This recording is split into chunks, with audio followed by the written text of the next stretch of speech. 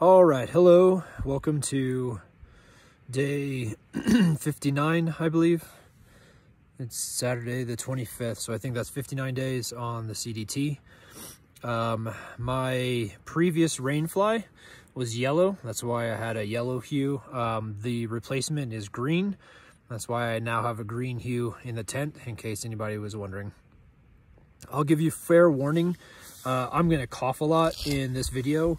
My lungs are not happy with me. I did something today that I haven't done in a while. I pressed them pretty hard, so we'll get to that in a second, but please excuse any coughing because my lungs did a lot of work up and down today. All right, so the day started actually with low morale. And the reason why was I did get off to an early start. I was hiking well. I got up the first climb and I was doing a traverse to a second climb. So there was a high point and then we kind of descended just a couple hundred feet and then there was a traverse over to another high point. And then we dropped down to Cottonwood Pass. And morale was low for two reasons. First, as I was hiking to the second high point, I noticed some clouds starting to form. And just as I was about to drop into the descent for Cottonwood Pass, I could see some of the clouds not only had formed, but they were developing and they were turning into what looked like storm clouds. And I left Crete on Sunday, today's Saturday, so that's 7 days. I've either been rained on, I've been chased by weather, have tried to dodge weather, tried to like run ahead to good weather. Basically, I've done the weather dance for 5 of the 7 days. And the two days that I didn't have to do it on Monday and Tuesday, I was hiking between San Luis and the Sawash mountain ranges. So I wasn't actually in a mountain range, I was in some open space. And I don't know if you want to excuse the fact that mountains make their own weather and it's the monsoon season. But with the flats, we got some clear weather. It was pretty stable. The other 5 days, it hasn't been stable. So when I saw those clouds this morning, and it was again before 9 o'clock in the morning. And so I was just a little bit down of, man, I'm tired of running from or to, or, you know, around or whatever about weather. So that was the first reason. The second reason, I dropped down to Cottonwood Pass, it's a touristy spot where when you're driving the road, you can pull over and park. And then I think there's like a high point. You can climb like 700 feet to a high point and get some good camera shots. And it's high touristy. And as I came down,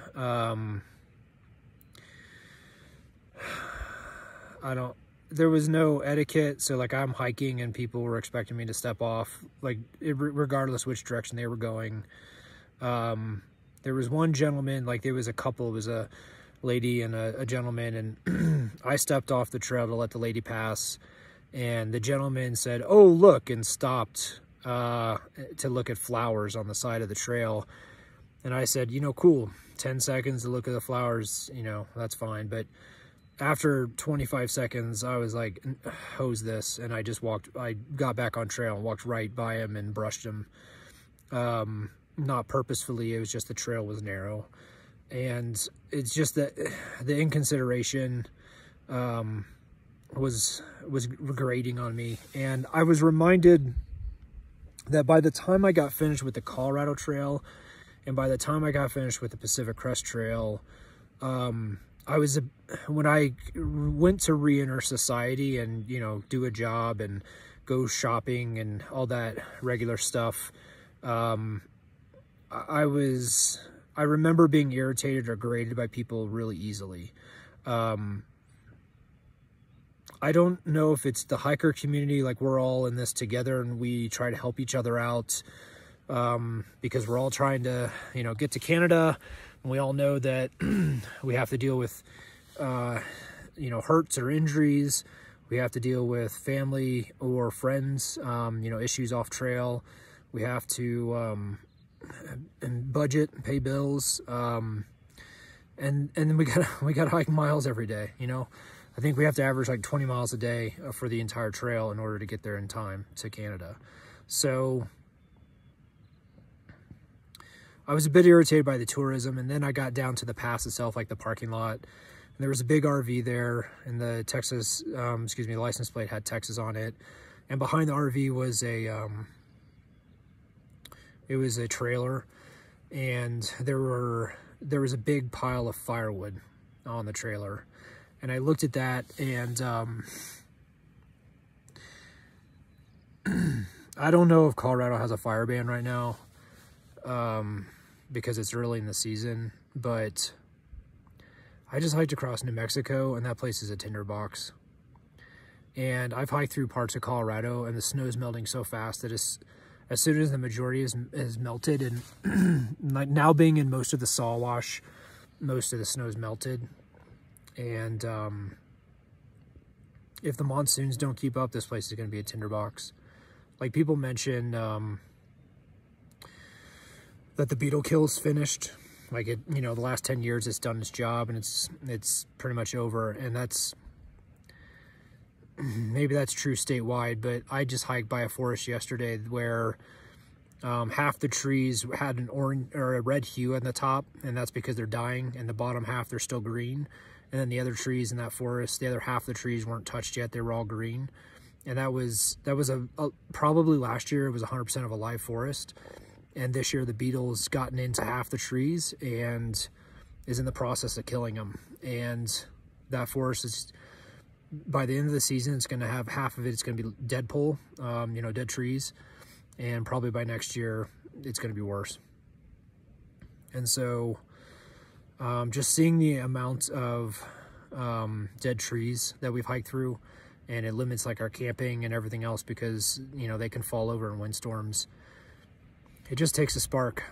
Like half of that huge New Mexico fire was a prescribed burn, which is the Forest Service going out and purposely setting fires that are controlled in order to reduce what's known as the fuel load. So they're basically reducing, they're purposely burning dead branches that have fallen, dead trees that have fallen, and then they will also go in and cut stuff out to thin out the forest in order to prevent a massive fire like a canopy fire that burns extremely hot. And they were supposed to do like 3 or 4 prescribed burns in different areas, and the first one they tried, it got out of hands because it's such a tinderbox. And right now, like I said, because Colorado has had the snow melt, but it's melting so damn quick, and the monsoons have been good so far, but if they stop, like if the monsoons stop and it becomes dry, Colorado is going to become as much of a tinderbox as New Mexico. So like seeing that firewood, and I understand that person could be going to a organized campground where they have fire pits and you're allowed to burn and stuff, but just seeing the firewood, plus just the inconsideration of the people, I think it just set me off. So it was a combination of the weather and the touristy people. It's not their fault, it's mine. You know, when you're out in nature for, at this point, 59 days, and I understand we dump into towns, but when we're in towns, we're usually staying around the hiker community folks. Yeah, we mingle with some people, but those people that we mingle with are trying to help the hiker community. So just like public at large, we don't encounter that very often because the cities or towns we go to are not large. Like I'm going to go to Silverthorne in what, 4 days, and I think that's going to be the largest city that I've passed through so far. So anyway, I think I just spent like 7 minutes talking about the low morale. So the morale was low, and I was doing a large descent. So it was like a 7-mile descent down below 10,000 feet before I did another climb. And then after that second climb, I think it was the second climb, It was a third climb. So after the third climb, I would have a little bit of just a small up and down, and then I'd get to a trail junction, and that was 21 miles, and I was planning on camping there because the next hike was 1,500 feet and 2 miles up to Lake Ann Pass. And Lake Ann Pass still has snow on it on one side. So my goal was to get the 21 miles and do three significant ups today, and call today, and then do Lake Ann Pass in the morning. And I hiked well. Like once I got past Cottonwood Pass, I hiked well in the descent. It was a nice clean trail for the most part. We got to hike across a pretty flat area for a couple miles. It was dry. There was a beaver. It was supposed to be a beaver dam and a beaver house that is supposed to be half underwater, and the whole thing was out of water. So I don't know what happened with the flow there, but that meadow that used to be like a marshy area for beavers, it's still got some water, like it's marshy, but it's not deep enough for the beavers to have their dams. But it was pretty easy hiking, just that flat area. And, you know, I ate lunch. And after lunch, I finished the descent, and I noticed time-wise I was doing okay and mileage-wise. So I went ahead and hiked the ascent, the third ascent, and got up to the top and realized that I'd hiked pretty strongly. So I kept on hiking that small up and down to the trail junction that I mentioned before Lake Ann Pass. And I got to that trail junction at 4:45. And I mentioned in yesterday's video that when you have good weather and you still have time, you got to take advantage of it, because you don't know when the weather's going to turn, especially here in Colorado. And the rumor was, like the forecast that I had heard a couple days ago, was there was supposed to be some nasty storms coming through the entire Saw-Wash range, like the Collegiates, on Saturday and Sunday.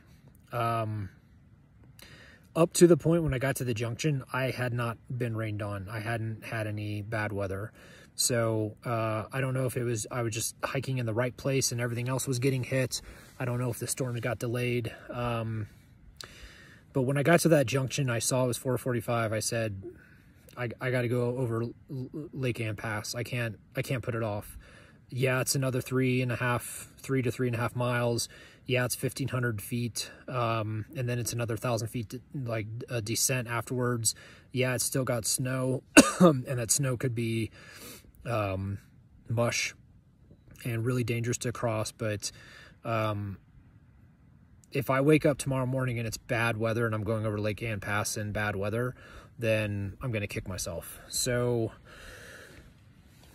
man alive, I pressed myself. I finished the 2 miles and the 1,500 feet in 1 hour and 55 minutes. So that's why my lungs aren't happy, because I had already done three large ascents, and then I decided to basically run up the side of a mountain. And I made it. I got across the snow all right. It's melting out quickly, so it's not as bad as other people experienced. And then I got down the descent and got to Lake Ann, and it was, by that point, it was, I think 6:35 or 6:45, and I had been hiking for more than 12 hours. So I went ahead and set up my tent. The sun was poking out. We did, at the end of the day, I threw I threw up my tent because it started spitting on me a little bit, and then I walked down to the lake to get water, and it started raining, and freezing rain, just a little bit, like it was maybe 3 minutes, and it wasn't very much at all. That's the weather I got today. So I got extremely lucky with the weather. And then just like last night, a big wind blew in and blew some clouds out.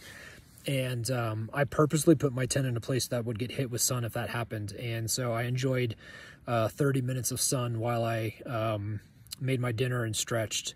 And it was great to see the sun, because it had been behind clouds for probably half the day, and I'd been descending a lot today. So I hadn't actually got a chance to enjoy it as much as I would have liked since it was around.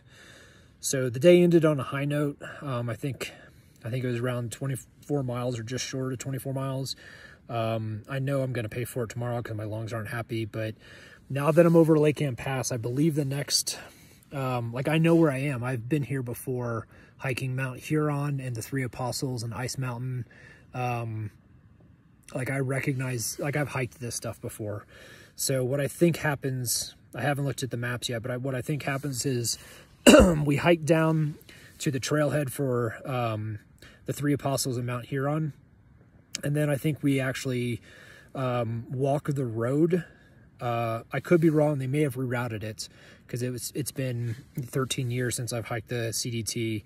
But I believe we hiked the road to a point where it goes over the ridge, and we just take a sharp left, and then suddenly we're doing a bunch of switchbacks up over the ridge, and then we start towards Mount Elbert and Twin Lakes. So I believe that's what's going to happen, and I'm hoping that's what's going to happen, because if that's the case, then my pissed off lungs in the morning can have a little bit of a down and a road walk for a few miles and get warmed up, and then they won't be so upset.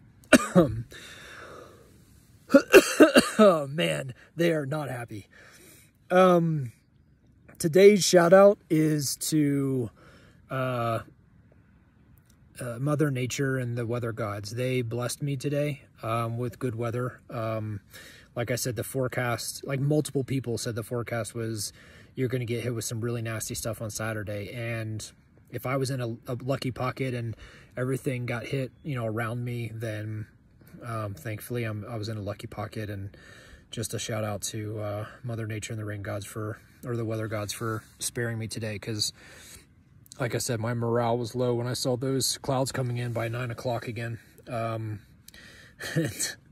Like 5 out of 7 days is rough. Like I would like to have a stable weather day in the mountains themselves, not traversing between two mountain ranges. But if I could get like a stable day in the mountains where I don't have to race to get you know, 14 miles by lunch, so that I only have 8 miles after lunch in case it rains. Like trying to run up these inclines where you have 15 to 2,000 feet of an incline, and then you have 1,000 to 2,000 foot descent, and then you do it 2 or 3 more times that day. Trying to run up that stuff and run down it because of the weather is is rough. So like I said, hopefully I can get a stable weather day in the mountains and not have to race. That would be nice. Okay, everyone, I hope you're having a wonderful evening and a nice weekend. I hope you're safe. I'll talk to you folks tomorrow. I don't know, now that I've done a few extra miles today, I don't know if I'm going to get into Twin Lakes tomorrow, or if I'm still going to get in the really early the next morning. So I'll let you folks know in tomorrow's video. Talk to you all later.